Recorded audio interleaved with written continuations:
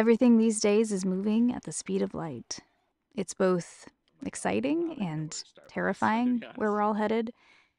Even then, I was full of empathy. I was constantly aware of my surroundings, even time itself. A reminder of where I am, what my purpose is, if anything, what I can do about it. And so, I became a photographer and filmmaker. I captured the world through my eyes. What will be my next adventure?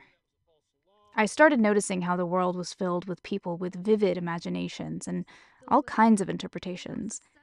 I wanted to hear their opinions on empathy. My first question: are we moving further away from humanity